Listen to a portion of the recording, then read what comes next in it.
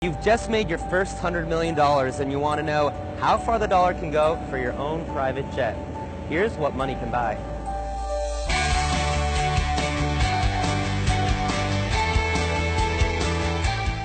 The Phenom 300 is the most delivered business jet in the world right now, so it's a popular one for business executives. Let's see how it works. It can seat at least 6 people. You've got a couple other areas where you can make room for. This is the tray table, so let's give this a shot. You share the tray table with the person across from you. Here you got a place where you could put pens. You have a charger, a universal outlet, and you have a place to plug into headphones too. Also, what's interesting is you have a cockpit call. Even though it's only a 6-person jet, you can actually call the cockpit. Let's see, does the seat recline on a private jet? Ah, there we go. If you don't want to face the person sitting next to you, well, no problem. You can just hit this latch and you can turn and face this guy. Even though it's only a 6-person jet, you still have a no smoking sign and a seatbelt sign. And there's even an electronic sign. So just because you're flying in a private jet doesn't mean you're immune to those things. This is the galley. It's right behind the flight deck, and here you've got your glasses, your snacks.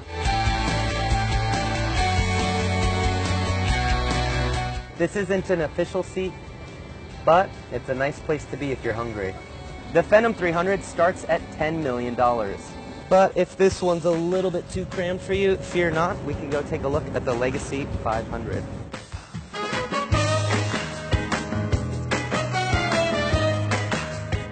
Starting price, $21 million. You have a little bit more room for dining, for your laptop, whatever you need. You have 2 cup holders instead of 1.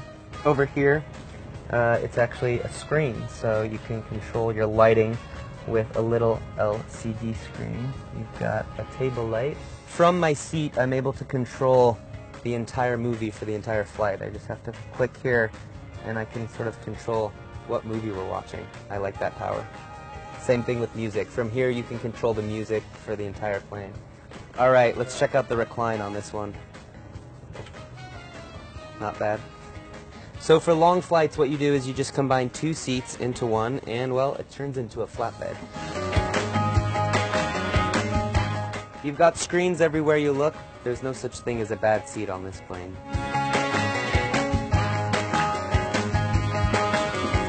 And this is the Legacy 650. The price tag, $25 million. The Legacy 650 has a lot of similarities to the Legacy 500, same sort of features. On the Legacy 650, you also have to share a table with the person next to you as well. So it doesn't matter if you have a private jet, looks like you're sharing a table when you eat. So for that extra $4 million, you just get a couple more seats in there and a pretty spacious feel. The first thing you really notice, though, when you get on the Legacy 650 isn't really anything in here. It's what's at the back of the plane. Let's check that out.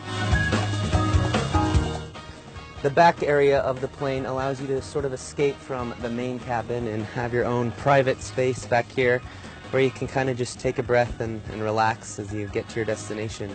The one downside I'll say, though, is if you want to open and close the windows, you have to do it manually.